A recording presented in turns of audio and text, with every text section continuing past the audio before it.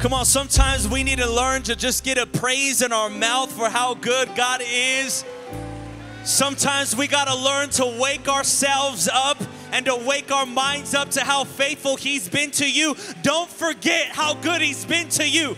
Don't forget how faithful He's been in your life. And some of us just need to learn to praise God in the middle of your storm and tell God you trust Him, even though it doesn't look like it's working out. God, I trust you. God, I believe in you. God, my faith is in you. Come on, I wish we had a few people in this room who would just praise God in this place. Lift up a shout. Lift up a shout of praise. He's worthy of your shout. He's worthy of your worship this morning. Oh, come on. We got to wake up in this place. Give Him glory. He's worthy.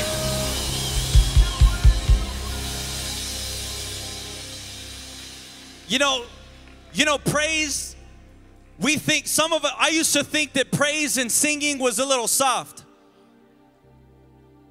I didn't realize praise was my weapon. Praise is a sword I use to cut Goliath's head off. Praise is what I use to get myself and make sure I get on over to the other side. When I praise God, when I lift a shout of praise, I'm telling the devil, I don't care what you throw at me. I know my God is in control. I trust Him. I believe in Him. And what He said about me will come to pass. I wish I had a few people in here that could give God some praise in this place. Come on and give Him glory. Give Him praise that He deserves. He deserves all the praise. Woo. I think we're ready. So when you have an attitude of praise, there is no force, there's no weapon that can come against you that can shut you up. And maybe you're in here and you're saying, man, why is everybody so loud? Because they got something to praise God about. That's why.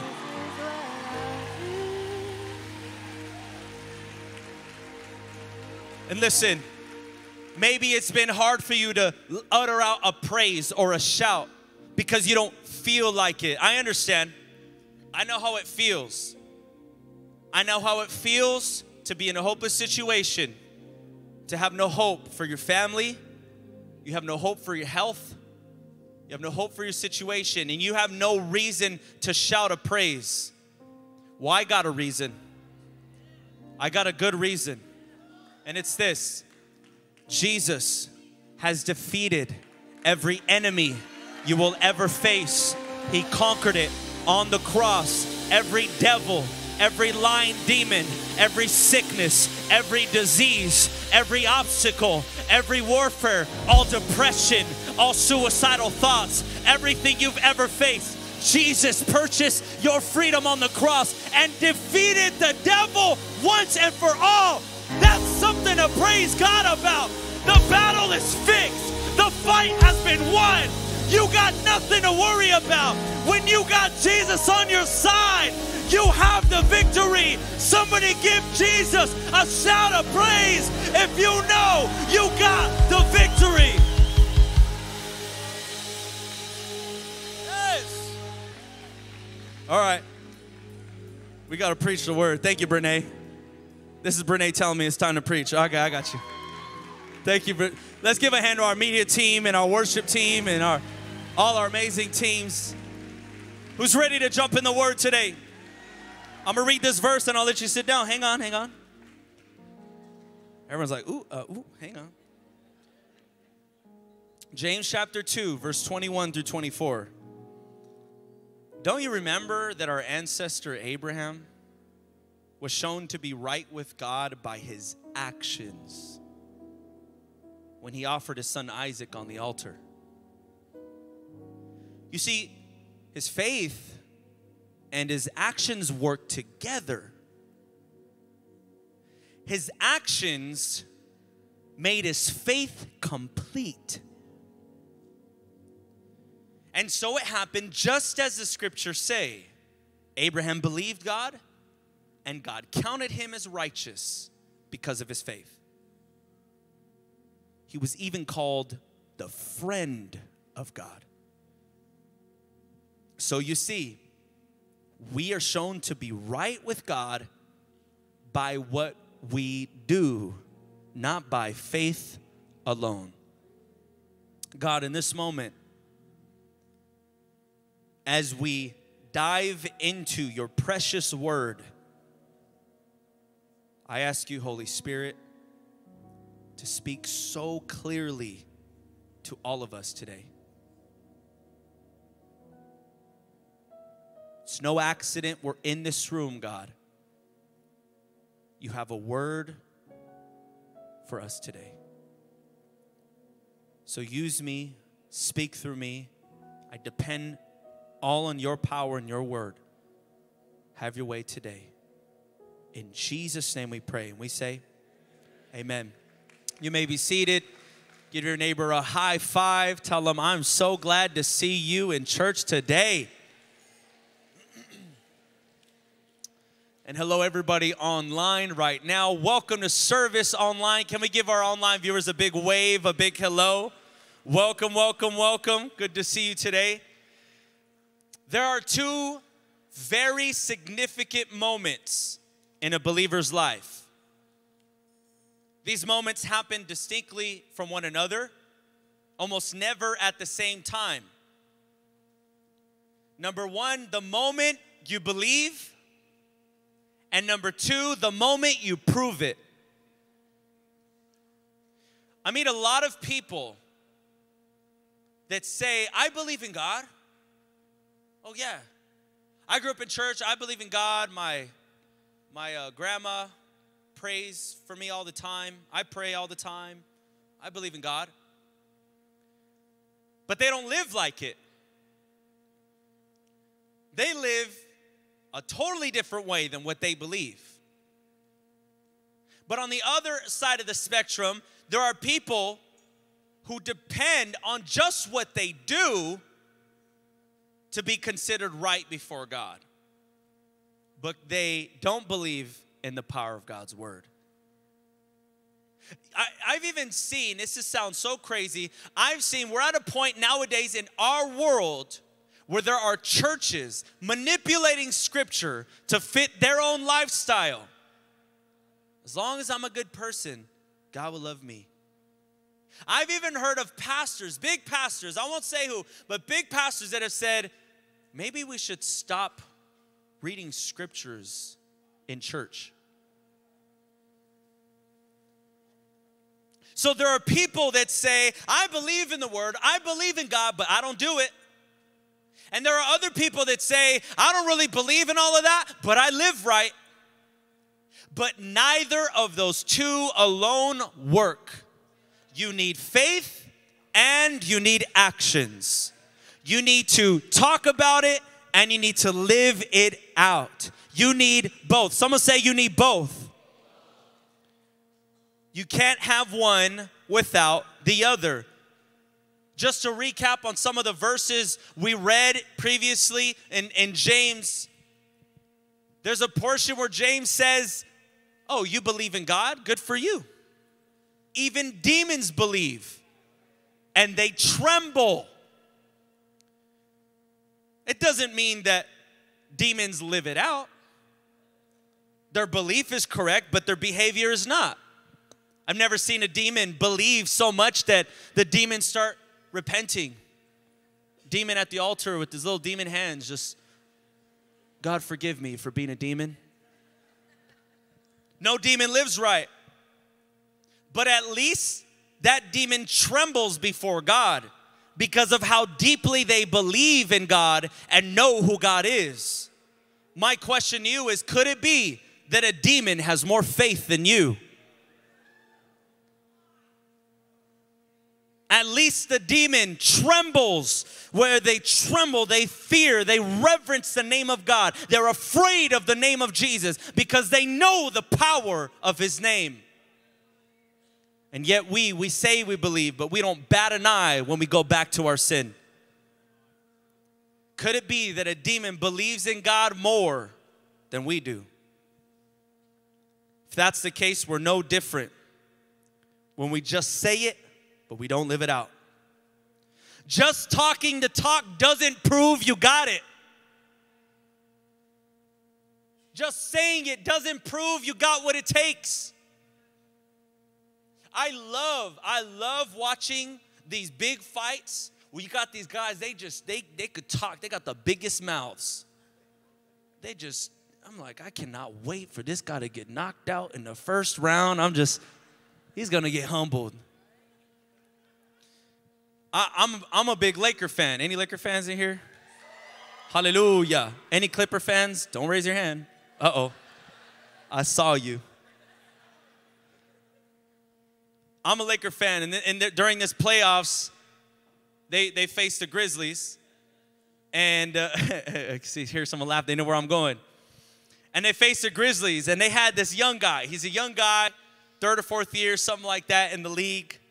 And he started to get a little name for himself, you know.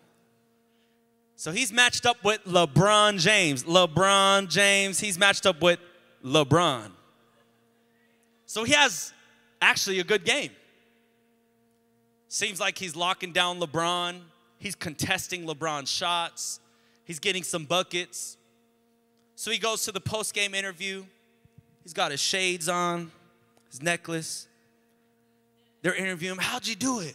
What are you thinking? He makes his voice a little bit deeper. He's like, you know, I ain't scared of nobody. I poke bears. That's what I do. I don't give no respect to no one until they come give me 40.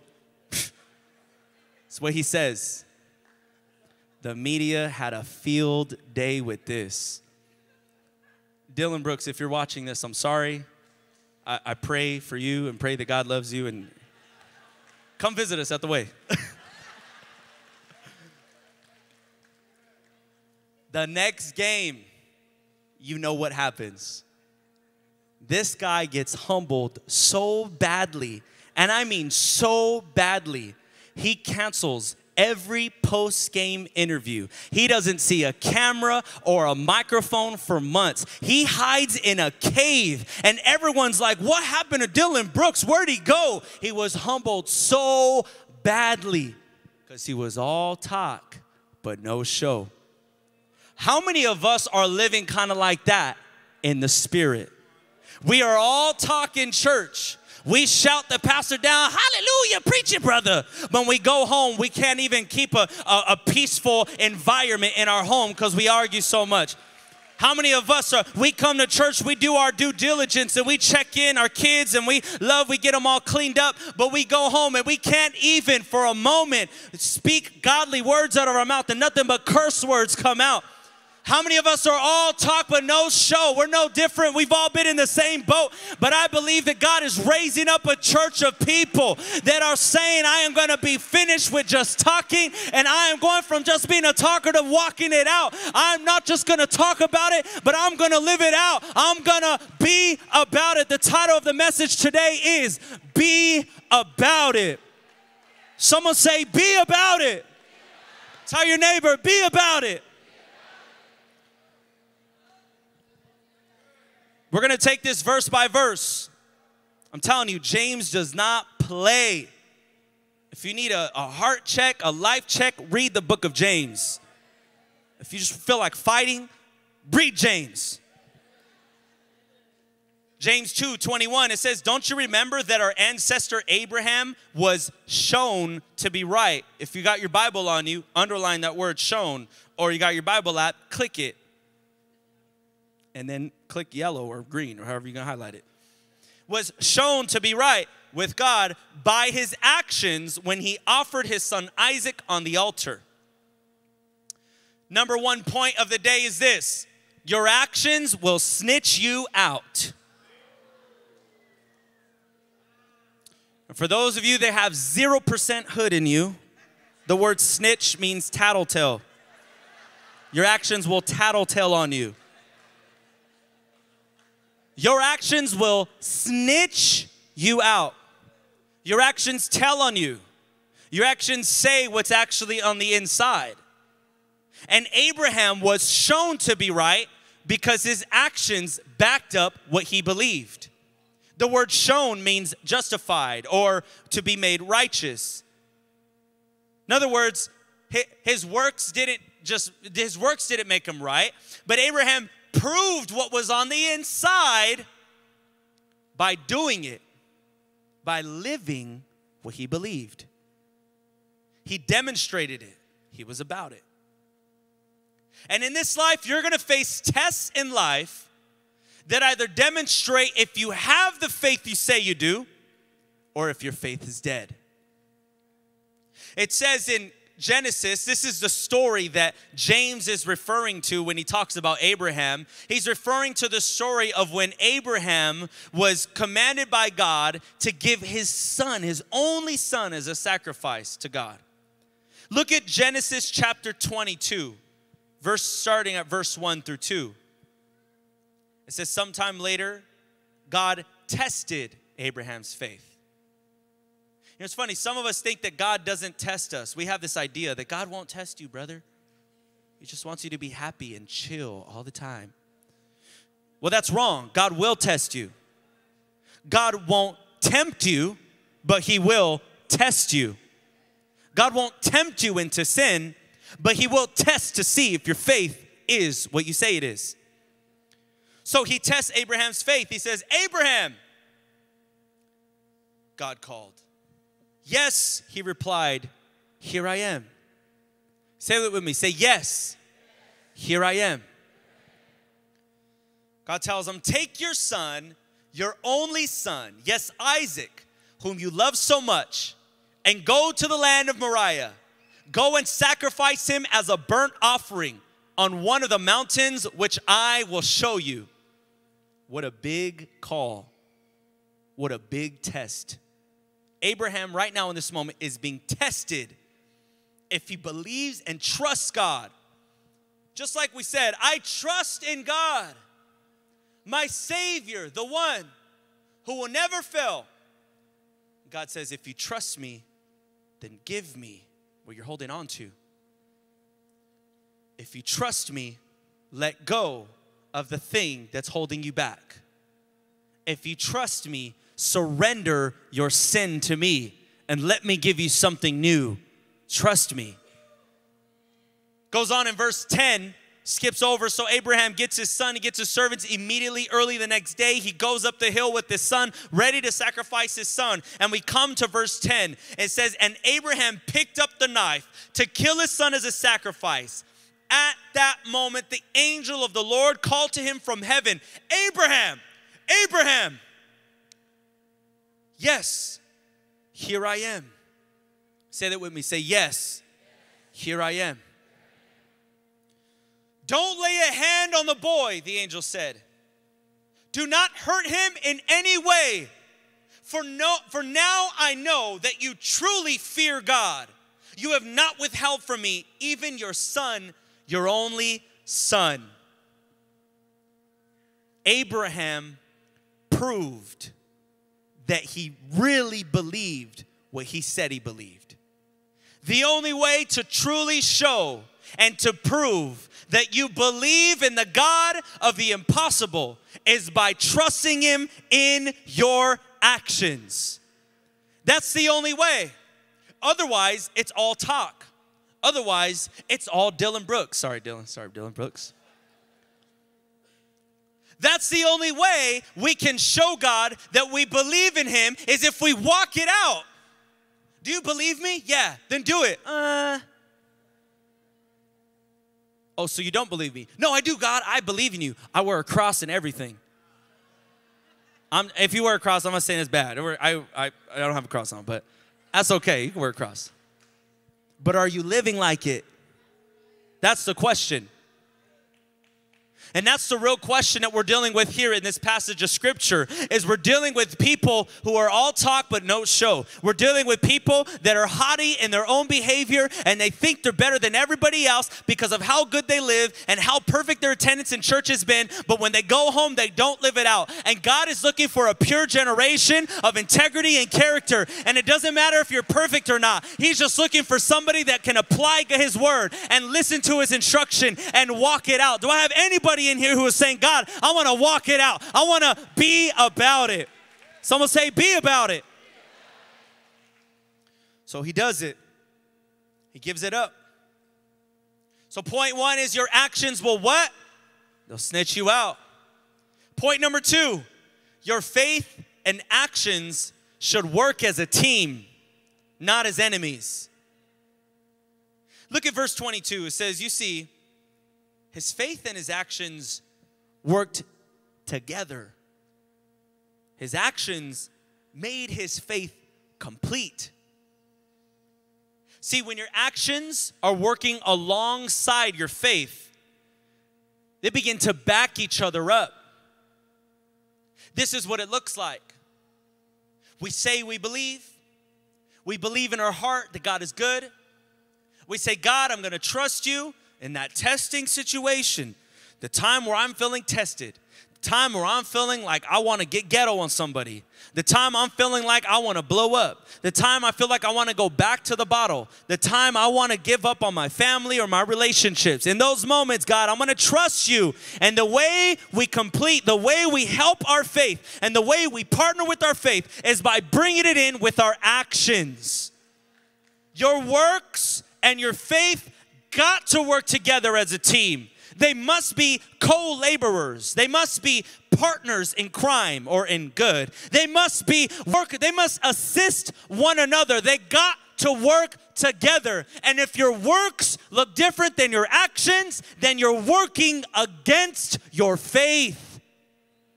And anybody that works against their faith is living life totally empty, miserable, and unfulfilled. Some of the most miserable people inside, with the lowest sense of self-esteem and courage in this world, are people that say they're going to do it and never do it. And you wonder why you have these thoughts towards yourself, and you feel like you can't amount, and you feel like you're not good enough, and you feel like you're inadequate. It's because sometimes we say these things and we don't follow through.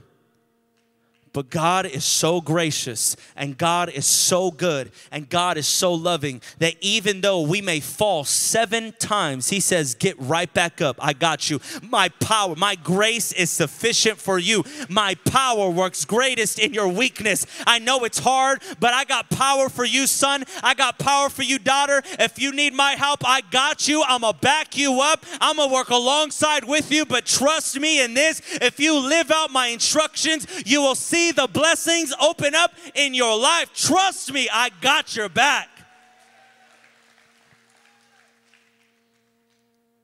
It's one thing to say you're something, it's another thing to prove it in the battlefield. Your actions should be defending your faith, not betraying your faith.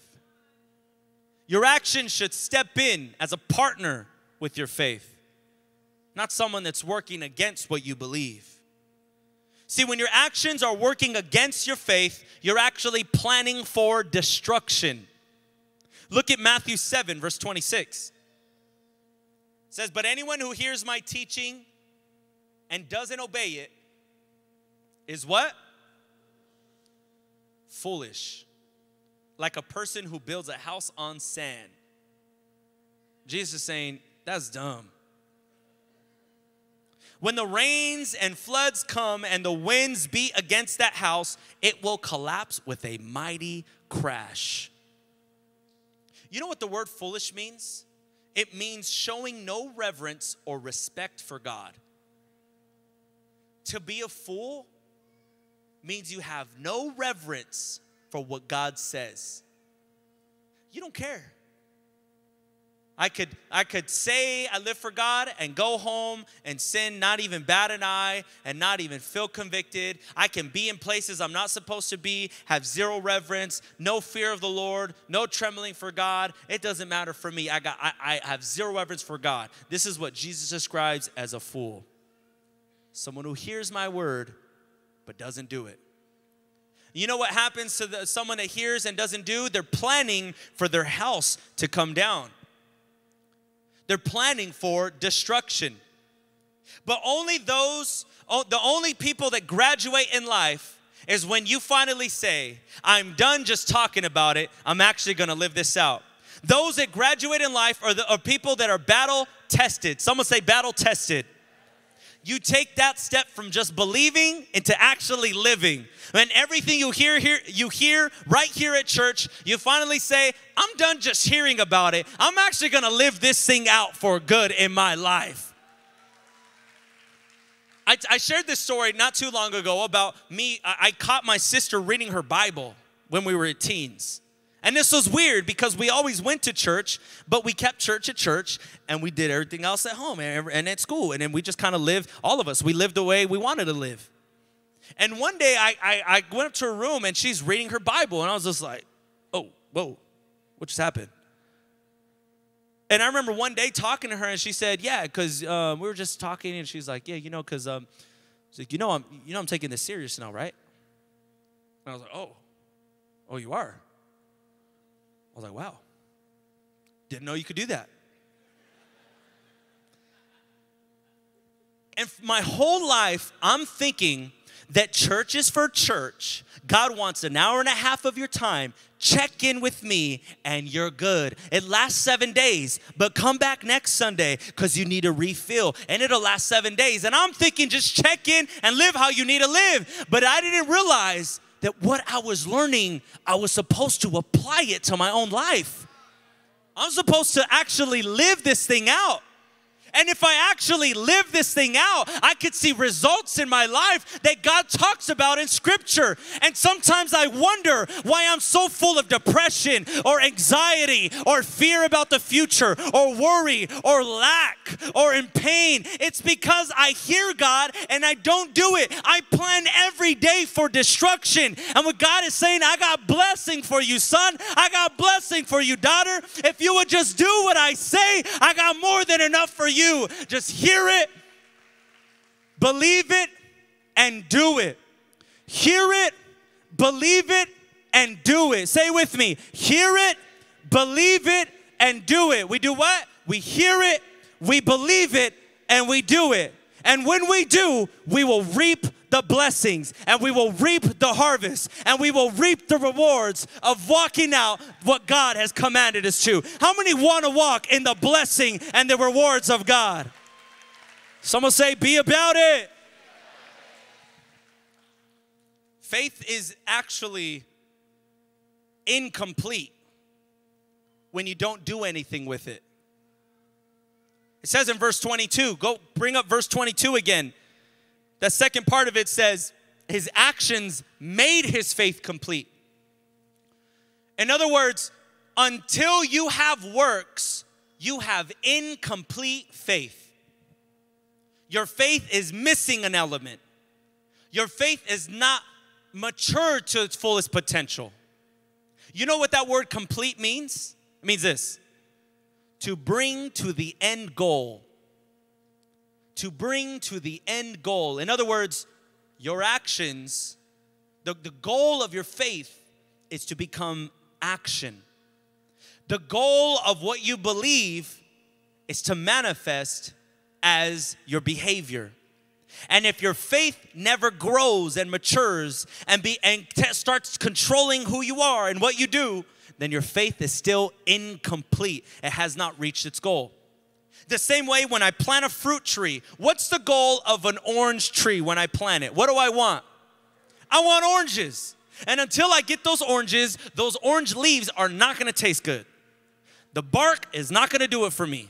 The roots, But until I get that fruit, that spiritual fruit, that actual harvest of bringing it into reality, that tree's incomplete. And what God is saying is your faith is not complete until I see some fruit come out of you, until I see some action come from you, until I see you living out what you're learning, until I see you being patient with the person that's coming against you, until I see you loving the person that's cursing you, until I see you walking out with my self-control and resisting temptation when the devil tries to tempt you. In those moments, God is speaking. Come on, God just put the lights up in here. He said, wake up. This is what God is doing. God is trying to teach us something that, wow, man, we just got dark right now. There we go. God is trying to show us something. He's trying to show us something, and sometimes we make it a little more complicated than it needs to be. And we don't know why some people are full of faith and walking in God's goodness and other people aren't. And the formula is simple. Hear it and do it, and you will receive the blessings of God. How many know that that's just an easy formula to walk in? So now, let's look at the next point. Number 3. Those who have faith and actions will be declared right in God's sight. Those who have both faith and actions will be declared right in God's sight. James 2:23 says, and so it happened, just as the scriptures say. I'll pause there really quick. You know that everything God says comes to pass? That's how good you could trust him. God is so good at keeping his word that even him just saying things start to create out of nothing. God is so good at keeping his word. He could just say, let there be light. Boom, light exists when it didn't before. He could say, let's form the earth. Boom, speak it, and the earth exists out of nothing. Everything begins to come to fruition. If God is that good at his word, he surely will keep his promise when he says it. So it says, and so it happened just as the scriptures say. It happened just as God said it would. Abraham believed God, and God counted him as righteous because of his faith. Abraham believed, he walked it out when he's shown he was going to give his son, and God counted him as righteous in that moment. He said, I know for sure you mean what you say you mean. And so he was counted as righteous. And he was even called the friend of God. This is key.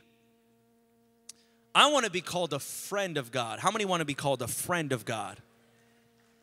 Well, let me tell you the difference between a friend and a crazy relative. Have you ever met somebody that's related to a celebrity? Or so they say.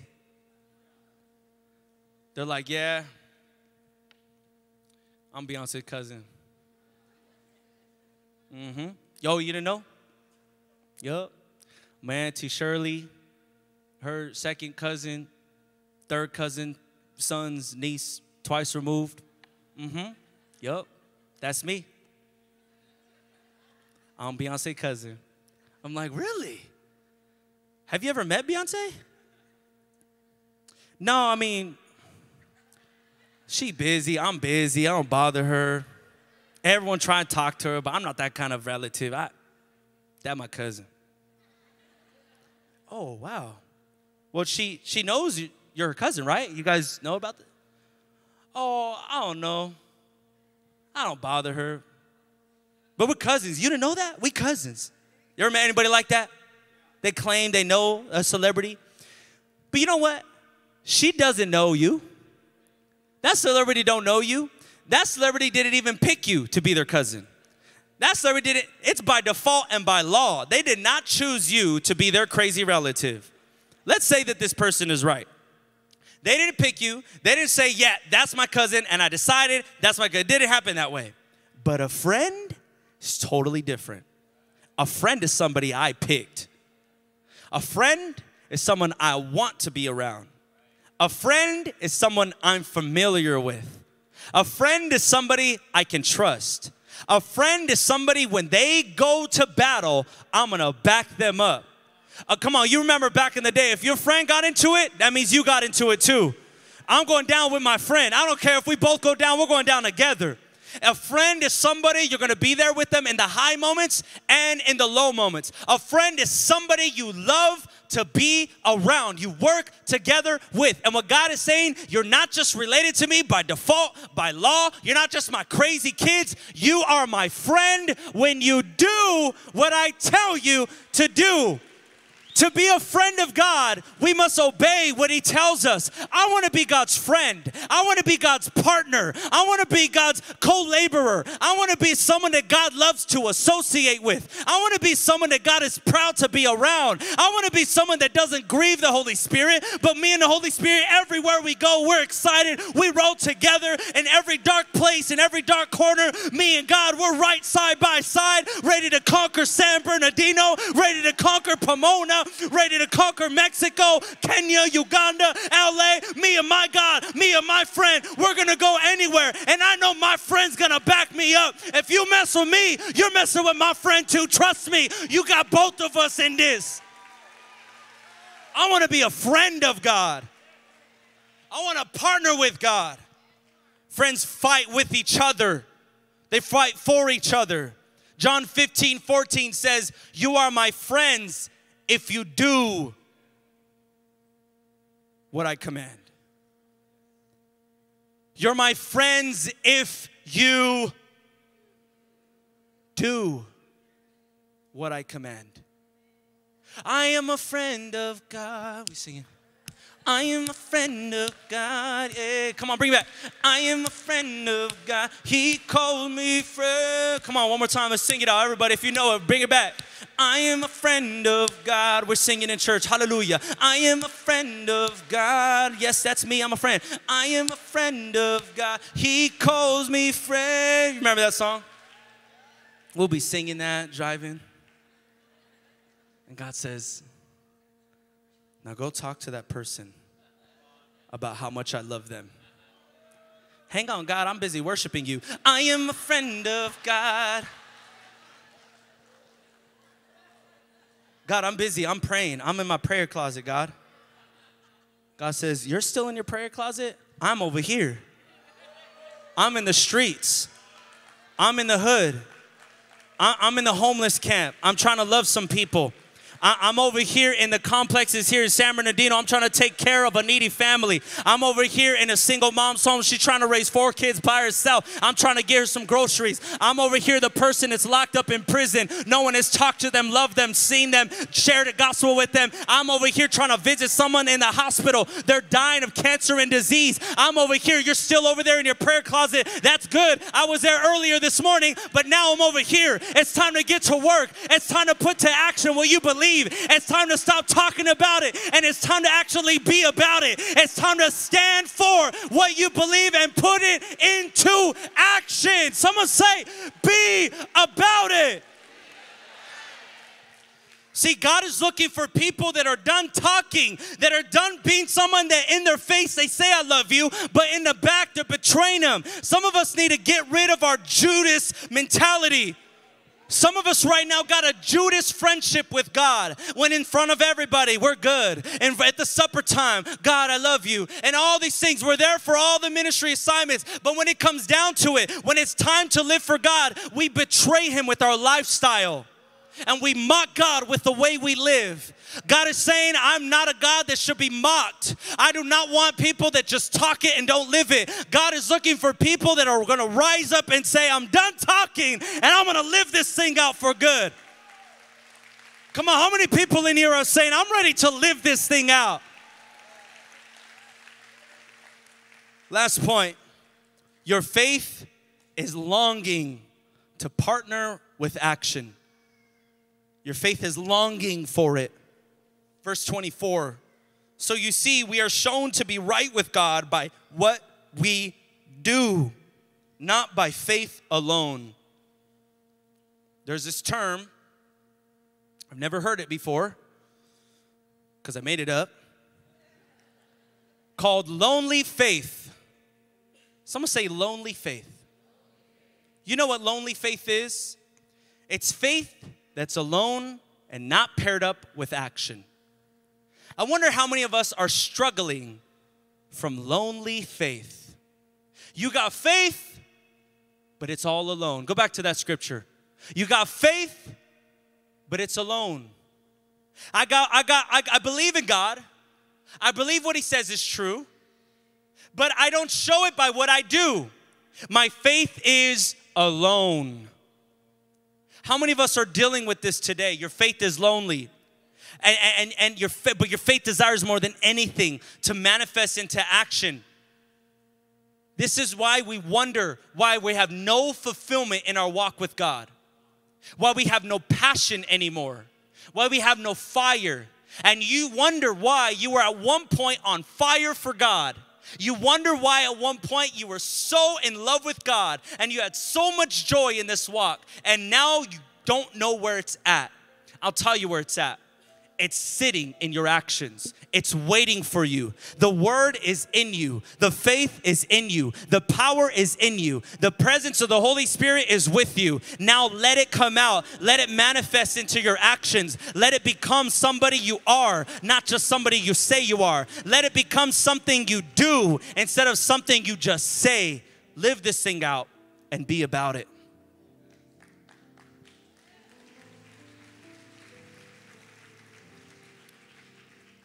There are two significant moments in our life, church. There's the moment you believe, and there's the moment you prove it. And what God is saying today, I'm looking for that generation of people who will step up and really live for me in those tough moments. You know, God did not hesitate to prove his love for you. Romans 5:8 says this, but God clearly shows and proves his own love for us by the fact that while we were still sinners, Christ died for us. God is saying, I'm not just going to say it, I'll show you. I'll show you how extreme my love is for you. It says that I love you so much that I'm not even demanding anything in return before I give you everything that I have. God did not withhold his only son from you. He gave us Jesus without us doing anything to deserve it. That's real love. That's true faith. Today, maybe you're struggling with this faith not being partnered with what you do. There was a moment in my life, I can remember when I was in my early years of college. I went to a Christian school, and everybody at that school was Christian.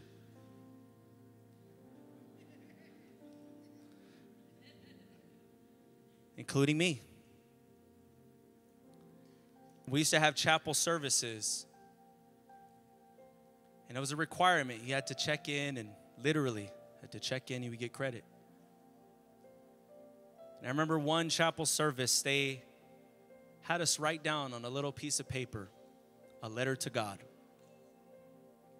And in that moment, I couldn't write anything except the words, I'm sorry. I still remember what that index card looked like. I wrote it down. I was ashamed of it. I hid it from other people because I didn't want them to know that I talked this big talk, but I wasn't living like it. I said, God, I'm sorry for ignoring you. I'm sorry for neglecting you. And I'm sorry for doing it my way. I'm sorry.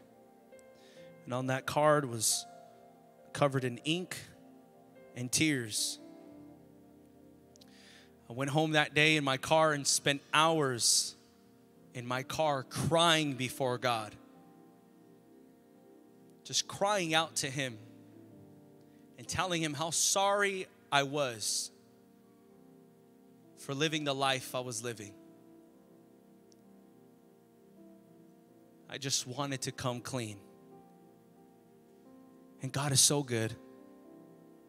And in that moment, I wasn't met with a hammer, but I was met with a gracious, loving hand of God reaching out to me and saying, I got you.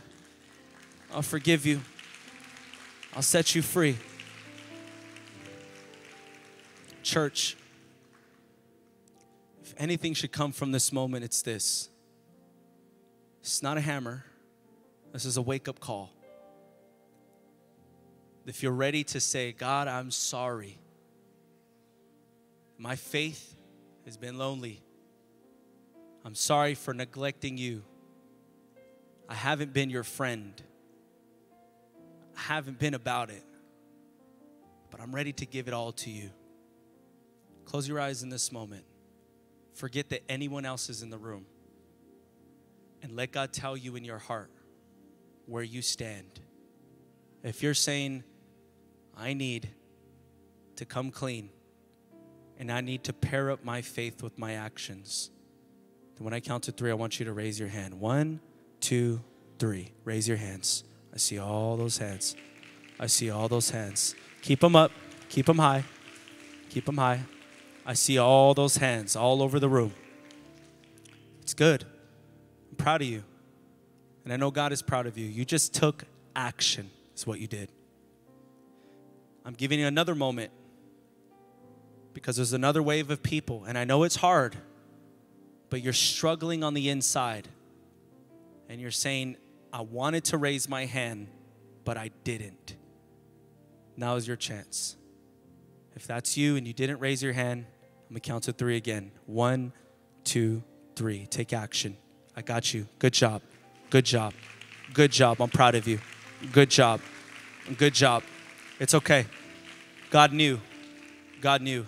We're just coming clean. Want to make another call?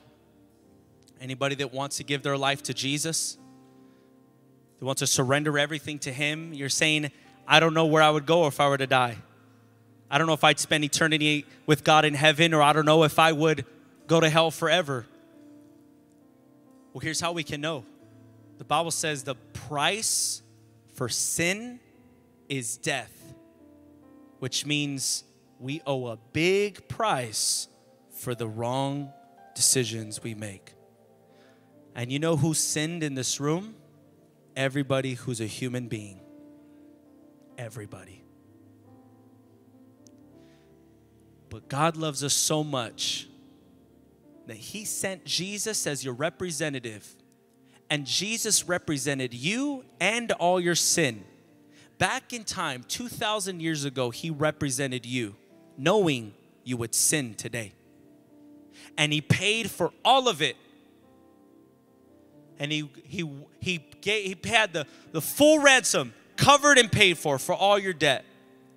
For anybody that would believe in Him and accept Him as Lord and repent of their sin and turn to Him, they will be saved. So if at the count of 3, you're saying, I want to be saved, I want to be forgiven, and I want to have eternal life. When I count to 3, I want you to raise your hand. 1, 2, 3. Raise your hand. Raise your hands. I see that whole row, the whole family. So proud of you guys. I see your hands. I see those hands over here. I see all those hands in the back. This is so awesome. I see the hand, last row. Proud of you. Proud of you. Can we do this without anybody leaving? We're going to try something. I want us to all stand. And I want us to do this. Anybody that raised your hand, I'm going to ask you to pair up your faith with your action. And in this moment, I want you to make your way out of your seat to the aisle, and I want you to come forward. Take action in this moment. Be about it right now in this time. You said, God, that's me. I want you, if you got family with you, bring them up with you. If you need to bring your persons up, grab it with you. But don't let anything hold you back at your seat right now. In this moment, church is where we clap and we get excited and we cheer them on. If you raise your hand for any one of those 2 calls, I want you to come to the front. I know there were more hands than that. Come on, don't let anything hold you back right now. You're saying, that's me. I need to pair up my faith with action. I need to stop just talking about it, and I need to be about it. I need to live this thing out once and for all. Come on, church. Let's give them a hand right now. Let's give them a hand. In the name of Jesus, every soul that is ready to be saved today will come to know Him. Come on.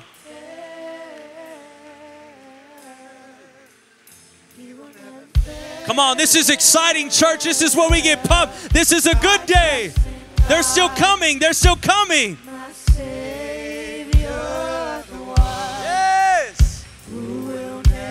They're still coming, church. They're still coming. We're still clapping. We're still excited. Yes. Thank you, Lord. Yes. God is good. He's here in this place right now. If you're saying I should be up there, it's time to come up. Come on up. Amen. We need some more leaders. If you're a leader in here, DG leader, altar worker, prayer pastor, whatever, we need you. We need your help up here. Altar workers, DG leaders, come on up. Thank you so much. Everyone that came up, I want you to look at me for a quick second. I'm proud of you. I'm proud of you, man. I'm proud of you. Today's a new day in your life. I'm so proud of you. It's a new beginning for you. Proud of you, man. This is what we're going to do. We're going to coach you and help you and train you. Earlier in service, you saw those people standing up here. They graduated that class, Holy Warriors. That class is going to change your life completely. Your next step, take the class. Your next step, take the class. Be about it. Live it out. Proud of you. I love you. I'm proud of you. This is a moment we'll never forget. And when we take this class, your life will never be the same. The person in front of you, they're going to pray with you. And they're going to help you. They're going to get you signed up for the class. Altar workers, we're going to open our app and click the I Got Saved banner. Okay, it's right in the front. That's what we're going to do. We need a few more ladies up here. If we got any ladies up here, that'd be awesome. Let's do this. Right here. Awesome. Okay, great, great. All right, let's do this. I want everyone to bow their heads and close their eyes. And I want you to repeat this prayer after me. I want you to say this. Say, Jesus. You're speaking to Jesus right now. Say, Jesus, thank you for going to the cross on my behalf. You didn't deserve it. You never sinned. I was a sinner, but you paid for it like you were the sinner. You died on the cross and you rose from the dead so that I can be saved and forgiven. So today, I put my faith in you, but not just by my words, but with my actions. I will live the life you've called me to live. There's no holding back. I surrender it all. I let it go. Thank you, God, for saving me, for setting me free, for giving me a new start. From this moment forward, I'll never be the same. My life belongs to you. I am yours. I am your friend. Use me, God. Send me, God. Deliver me, Lord. Set me free from all bondage, from lies, from deceit. I give it all. I give it all to you, Lord. And I put my faith in you. Fill me with your spirit. Make me new creation. I am yours. In Jesus' name I pray. And we all say, amen. Give you got a shout of praise today. Come on, if you know you serve a good God, give him one more shout of praise. He's a good God. We love you, church. God bless you. We'll be here Wednesday night at 7. And don't forget, next Sunday is an awesome message from Pastor Mark, a worldwide message. If you want to join the Freeway Outreach, we'll be back here tonight at 5 o'clock in the South Hall. And if you're a young adult in the room, be here, young adults, Friday night at 7 p.m. for the close of Mission Month. It's gonna be crazy. We love you. If you need prayer coming up, we'd love to pray with you.